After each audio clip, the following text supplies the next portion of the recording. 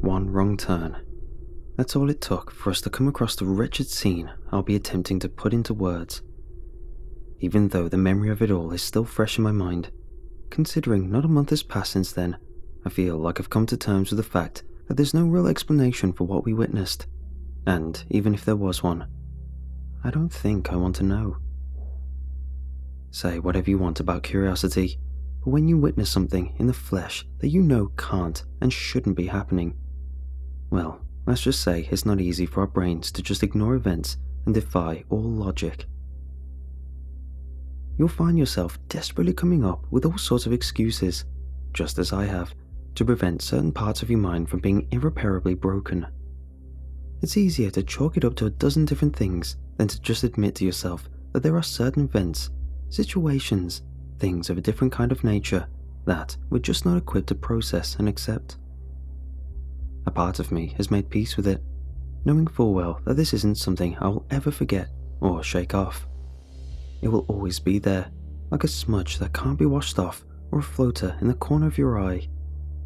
The other part, however, has brought me here, to you. I don't consider myself a very bright person, but I'm not dumb enough to start pursuing something I can't even make sense of. I'm not the kind of guy to just round up a bunch of people, grab some Ouija boards from the dollar shop, and hit the road in search for answers. Because that's how people get killed, if they're lucky. There's worse things out there, that much I'm sure of, and it always fills me with anxiety and dread when the realization hits that I don't know the extent of how bad they can truly be. So, while I might not be dumb enough when it comes to certain things, I think it would do more harm than good if I just assumed from the get-go that there isn't a single soul out there that might have some answers, clues, anything that could help, no matter how small and insignificant. Perhaps it is an unwise thing for me to do, but I've recorded all this so far, and I don't feel like stopping now. Earlier that day, I attended a housewarming party for a relative. My uncle, who also attended, offered to give me a lift when we left. It was the first time either of us had been to that town, and coupled with the fact that we hadn't talked or seen each other in a long time, well, one thing led to another, and after a distraction here and another one there, it's, as I said in the beginning, all it takes is one wrong turn. Attempts to reroute and find the right path were fruitless, as the devices we put so much blind trust into decided to fail at the worst possible time, as they often do. Despite the empty road and the woods that surrounded us on both sides, we weren't really concerned about our predicament. It was the middle of the afternoon. The sun was out and we had a full tank of gas. At worst, we'd drive for a little more than we intended to. Or so we thought. My uncle, Thomas, slowed down as soon as we turned a corner and saw an ambulance in the distance, parked on the right side of the road, the same lane we were in. He hit the brakes before we even came close to it when we noticed the first body bag. The thought of it alone still unnerves me. This body bag with someone or something clearly in it, just there in the middle of the road, and at a considerable distance from the ambulance parked up ahead. You might be thinking to yourself that there isn't much to this up to this point. After all, driving by a minor or severe accident while on the road is something I'm sure we've all witnessed at some point, as well as seeing EMTs doing their work. It's an everyday occurrence, like so many other things. The thing is, as soon as my uncle stopped the car to better assess the situation we ran into, we realized a couple of things almost immediately. One, despite the evidence so far that there had been some sort of incident, meaning the body bag on the road, as well as evidence to support the fact that some sort of help had been dispatched, which would be the ambulance in this case, there just weren't any signs whatsoever of anyone being anywhere near the scene. 2, even from a distance, we could see that the ambulance's doors were left flung open, and all sorts of items and equipment appeared to be scattered about on the ground right next to them. If only there had been someone there to reassure us and just tell us where to go, to just let us know it was all under control. But there wasn't, and for some weird reason, it started to make me feel like we had some kind of obligation to do, I don't know, something about it. Maybe it was something to do with there being a literal dead body on the road, and my uncle and I seemingly being the only living souls in the vicinity, like we had to take charge or something, you know. Which I know probably sounds dumb, but what would you have done? I'm not saying I wanted to do something about it, but I remember thinking about it and feeling very odd at the same time, almost as if the thought alone was being forced on me. Perhaps that's what the body bag in the middle of the road was. Some kind of bait to elicit pity and empathy, respecting the dead and such.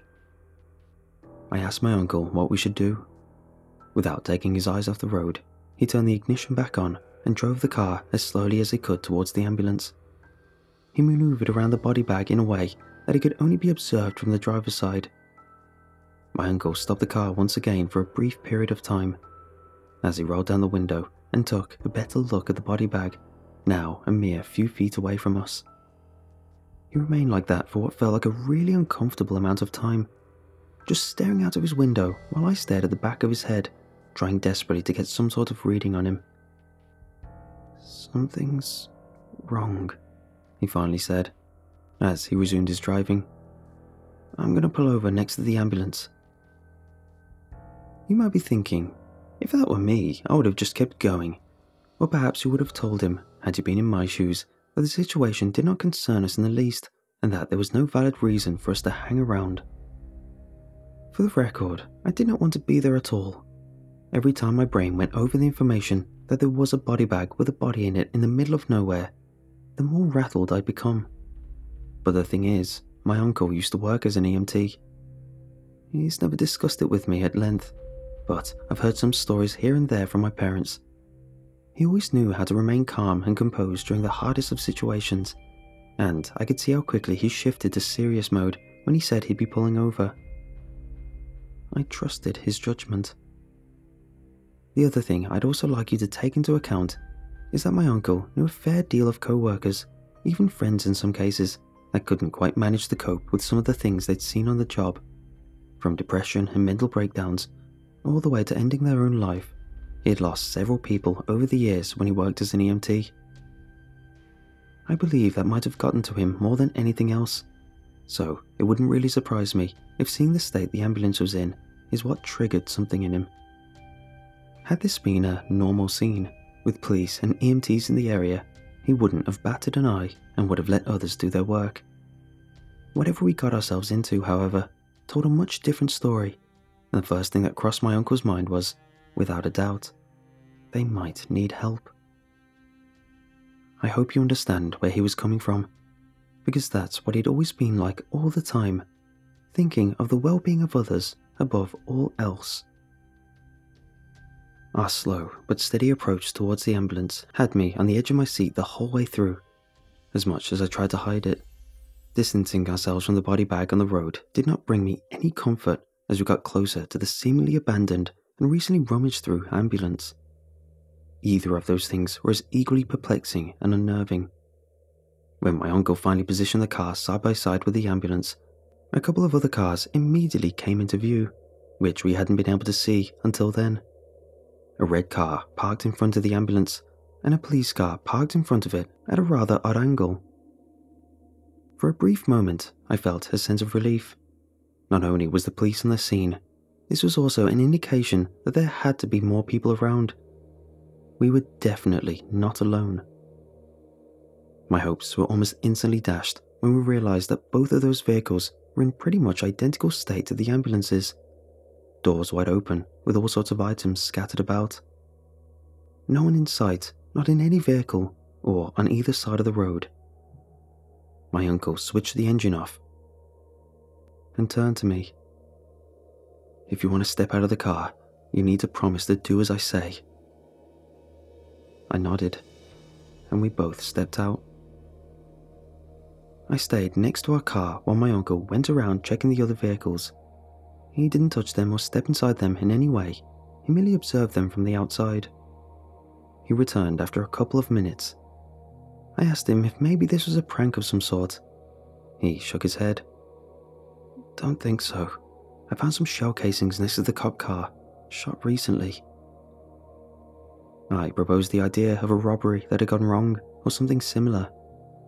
he once again shook his head and frowned, appearing to be slightly confused. "No, I don't think so. There's valuables in both cars still, phones and wallets and such. Also, no real signs of struggle." I asked him about the shell casings and the items that littered the road surrounding the 3 vehicles we found, and whether those would constitute, quote, signs of struggle. He scratched his head. "I'm not sure," he said. "There doesn't seem to be any blood or signs of a real struggle. As for some of the stuff on the ground, most of it seems to have been torn and broken intentionally. Not something you do in the middle of a fight or a shootout, but that's just my guess." We also discussed the possibility of an animal attack, but there wasn't any damage to the outside or inside of their cars, like scratches or dents, or signs that something or someone had been dragged through the earth on the sides of the road that led into the woods. The more we tried to make sense of it, the less sense it seemed to make. When I turned to face the way we had come from and saw the body bag, I turned to my uncle and asked if he could possibly tell us something. He promptly replied no, which made me recall how some minutes before he'd been transfixed by it, right before declaring that something was wrong. When I inquired about it, he looked at me with a very serious and stern look, his gaze jumping from me from the body bag all the way back. It almost felt as if he was intentionally debating whether to answer me or not. "Ambulances don't carry body bags, and neither does the police. Well, some do sometimes, but that," he pointed at it, "that's not a normal looking one. Whatever that's supposed to be, I could tell from a glance that it's definitely not something any actual workers in the field would use. The washed off colour, the uneven placement of the zippers, that smell." The face I must have made prompted my uncle to say the following in response. "No, it didn't smell dead. Trust me, I would know. I'm not even sure there's a body in there. But whatever it is, it has to be in some kind of other state. We're not going anywhere near it without knowing what it is." I'm sure it wasn't intentional, but my uncle's reasonings only made me grow more curious in regards to the content of the bag. After all, a body in a bag, especially in such a setting, almost feels like a mystery that's begging to be literally unraveled. Is it a man, or perhaps a woman? Have they passed recently or long ago? Would I even be able to tell? What about the cause of death? Natural, self-inflicted, an accident, or perhaps even murder? Would an average guy such as myself be able to pick up on those clues with a naked eye? And if I did, would I perhaps be the one to crack the case, so to speak, figuring out what happened to them and thus why they ended up there, in that state? A loud pop brought me back down to earth, quite literally in fact, as my uncle pinned me down behind our car almost instantly. "Jesus," he said, "that was a goddamn gunshot right now." A chill ran through me. Another gunshot followed right after. I'd never been in a situation anything close to it, but I could still tell that we weren't being fired at. The sound was coming from the woods, but it seemed to have stopped after the second one. I asked my uncle what we should do next. He hesitated, and I'm sure he considered just getting back into our car and floor it out of there, but that didn't end up being his call. Not this time. "I need you to stay put," he said. I told him no. "Listen, I've got a license to carry."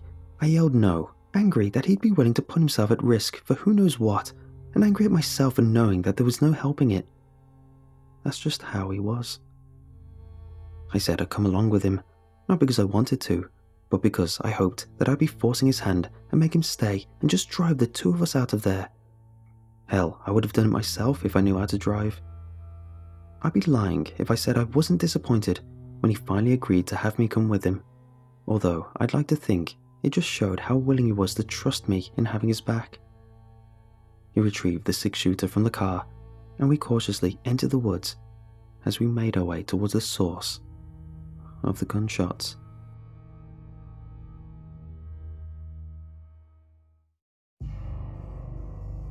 My uncle walked in front, and I clung to him, almost like a shadow.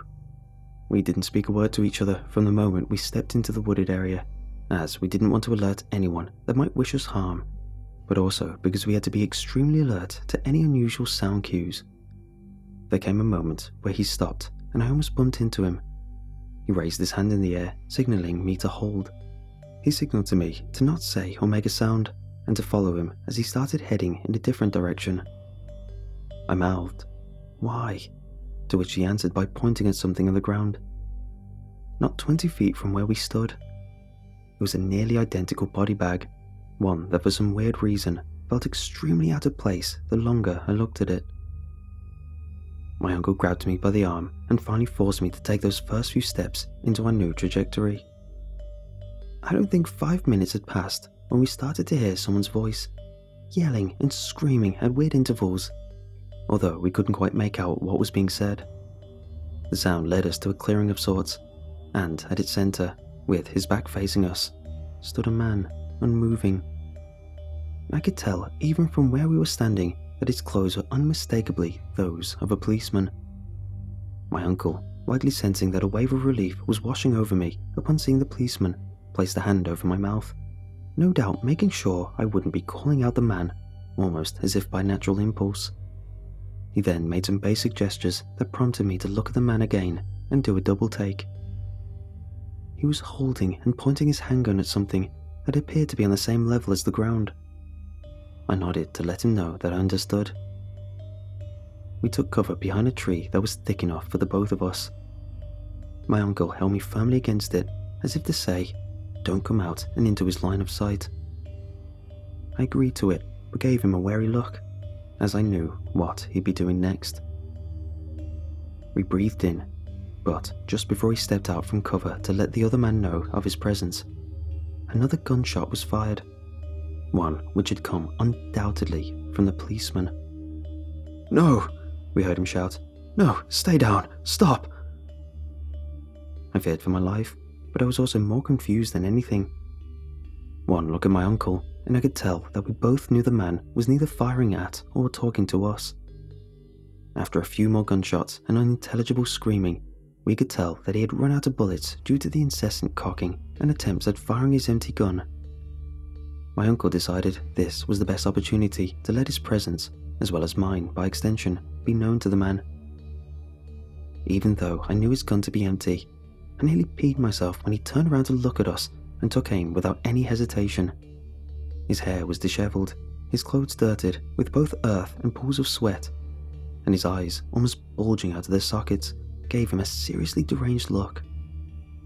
That, and so much else, made it look like he'd been lost in the woods for days or even longer. I couldn't begin to imagine what could have led to someone breaking down in this manner. He studied us with his unblinking gaze, as if trying to discern whether we were really there or not. He aimed his gun at my uncle the moment he opened his mouth, trying to reassure him that we were not a threat to him. He mentioned the vacant cars we had come across, the gunshots, and that we had come to see if anyone needed help. The man appeared to lower his gun, if only slightly. "You didn't see them?" he asked. "We didn't see anyone on the road, which we found very odd," my uncle replied. "No," he said. "That's not true. That's not possible. You didn't look." My uncle paused for a moment before continuing. "We looked around. There was nobody there. Otherwise we wouldn't be here." No, look!" he yelled, pointing at the ground. "You don't see them?" My uncle and I were instinctively drawn to look at whatever the man was pointing at. And that's when we finally noticed certain uneven shapes and patterns on the ground and inert, right next to the man. A half dozen of those same identical body bags, each one sealed with a humanoid figure within. "You," said the man, "you didn't look? You didn't see?" He started walking towards us. A branch snapped somewhere close to us. "You didn't look? You didn't see?" he continued, almost in a sorrowful tone.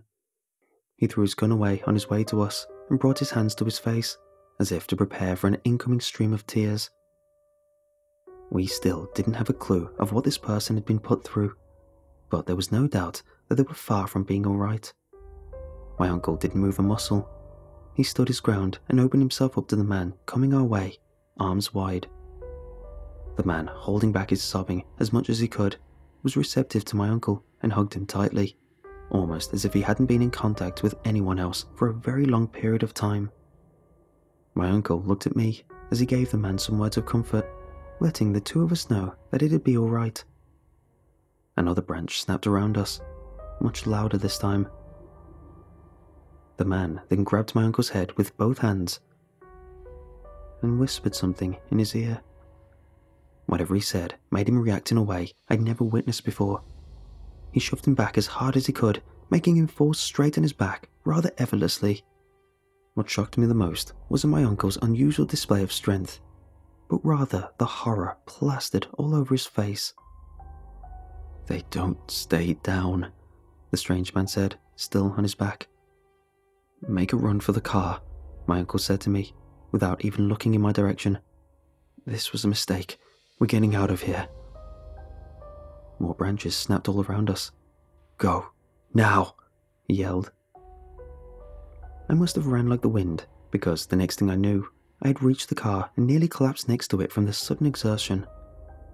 I looked around after catching my breath and took notice that nothing had changed from the moment we had entered the woods. I couldn't quite tell how much time had passed since I had made it back, because the incessant pounding in my head and chest kept me from worrying about anything else. My uncle eventually emerged from the woods, but he didn't seem to be in any hurry whatsoever. Regardless, I got in the car and opened the door for him, urging him to join me so we could get the hell out of there. He sat down and looked straight ahead. His hands rested on his lap. One of them held his own handgun. I could smell the gunpowder, but I didn't ask about it. "I'll be right back," he said. I didn't know what to say, so I kept quiet. He went to the back of the car and popped the trunk open. I didn't know what he could be possibly looking for at such a time, but I was more worried about keeping my eyes on either side of the road just to make sure that nothing was pursuing us. I kept looking in the rearview mirror, which was a rather pointless thing for me to do, seeing as the trunk of the car prevented me from getting a good look at him. When I finally decided to stick my head out of the window to look back, I yelled out a mixture of shock, horror, and surprise. My uncle was walking towards the body bag in the middle of the road at a steady pace. I knew right away that there was nothing I could do to get me to reach him in time. I still tried. I ran, tripped, fell, got back up and ran again with whatever strength I still had left. By the second time my legs failed me, my uncle was facing my way as he crouched on top of the body bag, his free hand reaching for one of the zippers that held it shut. I could see him go through the motions as he unzipped it all the way and slowly uncovered it. He looked at me almost as soon as he did, and even with somewhat of a distance between us, I read it all on his face. There was an attempt to shake his head, almost like a sudden twitch, but I knew what he meant. "No, don't." The very next moment, something came in between us that severed the eye contact that we had momentarily established. The body bag, or whatever was in it, sat up in the blink of an eye, as if to meet my uncle face to face. It then fell backwards, lifelessly, dragging my uncle back down along with it and into it. As hard as it is to describe it, there's no other way for me to put it. He fell into the body bag. Not out of sight or into the ground or some kind of sinkhole, but into that thing, as if he'd been gobbled up, despite the fact that the volume of the body bag hadn't changed in the least. As far as I could tell, it remained shaped like a singular person, not multiple. I waited for something to happen, anything that could clue me in as to what the hell just happened and what I should do. I lost track of time once more, incapable of being able to properly process what I had just witnessed. After what could have been either 5 minutes or 5 hours, the body bag shuffled a little to its left and then to its right. It continued to do this for a little while until it positioned itself sideways. It did this so it could let something out from within. I could tell right away that it wasn't my uncle, but an identical copy of the body bag that had just spit it out, just like all the other ones we'd come across in the woods. That was the last time any of them moved. Even now, I'm not sure when or even how I did it, but apparently I got up and started walking at some point. At least that's what the patrol car that picked me up said, that I'd been walking aimlessly on the road. I was interrogated at length by all sorts of different people, always asking the same questions. My uncle has yet to turn up. Not that I think he will. I told them about the body bags, but they always got real quiet when I brought them up. They did in fact confirm a multitude of things, which lets me know that they know I'm not crazy. But more importantly, that I know I'm not crazy. The vehicles were all retrieved, but the EMT personnel are indeed missing, as well as a family of 4 to whom the red car belonged to, and 2 on-duty officers. And my uncle. They do not seem to have any answers for me, and I'm not too keen on seeking them out. Whatever it was that my uncle saw, his regret and terror was instant and abundantly clear the moment we locked eyes. And despite all of that, he still used up what I assumed were his final moments to do what he always did best, and that was saving others, whichever way he could. Do not come. Do not look. One of the investigators did tell me something that I regret hearing to this day. When we were discussing the body bags and I was asked to meticulously describe them as best as I could, she asked again if I really hadn't seen anyone else out there, with the exception of the deranged cop that we briefly interacted with. I told her the truth, to which she replied that they did a clean sweep of the entire area over the course of several days and had found that several of the unidentified footprints found both on the inside and outside of the cars were discovered all over the road and all throughout the woods. There had to have been hundreds of them out there, if not more.